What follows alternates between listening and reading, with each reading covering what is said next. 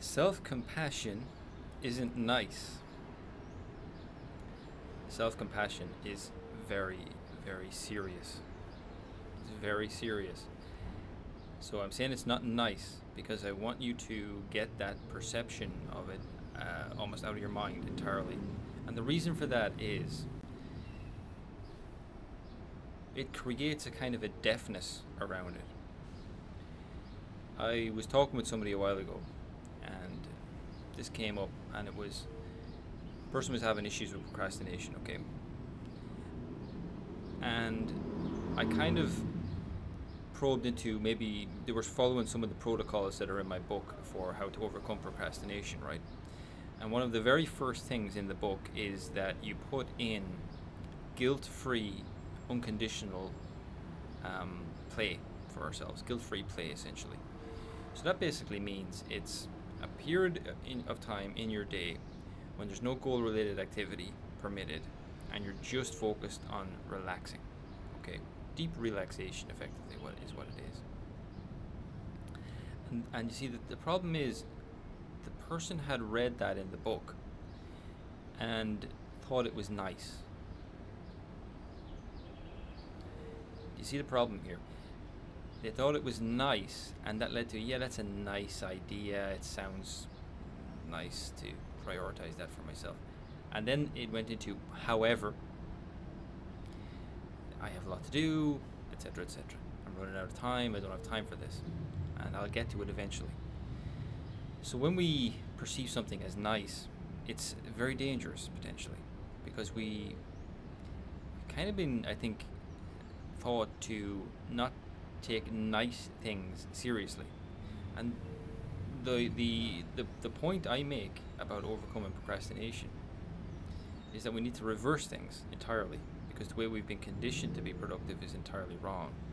It's push yourself, do more all the time, right? You're running out of time, hustle, everything else.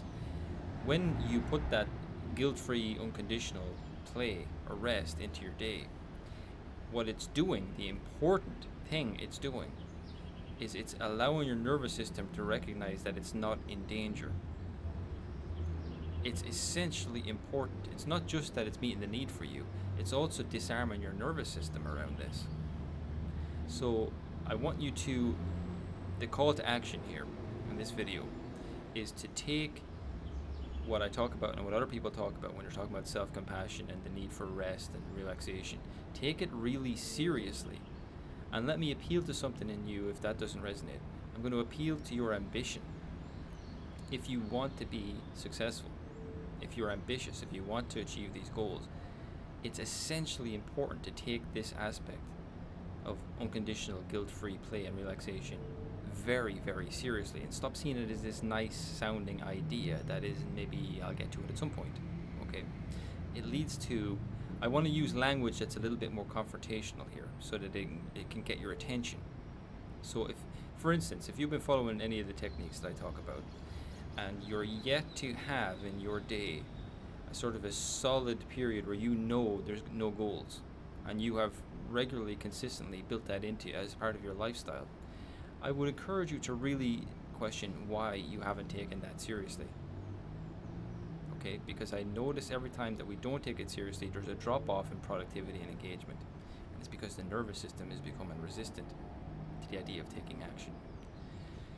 So a short video, I hope that's useful, and I hope it's going to serve to allow you to take this seriously. The idea that it's not a nice sounding idea, it's not a luxury that you're engaging in the self-compassion or guilt-free play. It is essentially important. It is the it's the first aspect in this. That has to be in place before we're going to even think about being productive. So keep that in mind. I hope that's a useful reminder. Thanks for being with me, and I'll talk with you again soon. Take care.